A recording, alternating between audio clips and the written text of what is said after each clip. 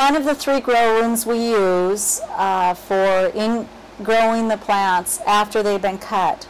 It's all temperature controlled with its own air conditioning system. Each room has its own alarm systems, so if the room gets too hot or too cold, it will go off in town and they will call us. We'll come down and make sure that everything's fine.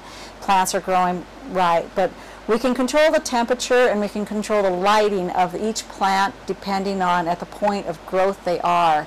So we can start warming the room up to increase the growth, change the amount of light they get to increase the growth.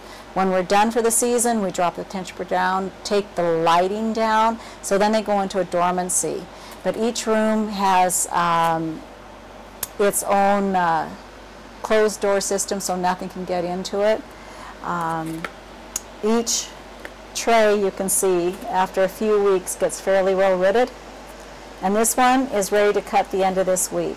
So as we spoke earlier, as 4 weeks ago, this plant was only a 1 single leaf cutting. And in 4 weeks, we have the same plant replicated, disease-free, virus-free, and ready to go to the greenhouses.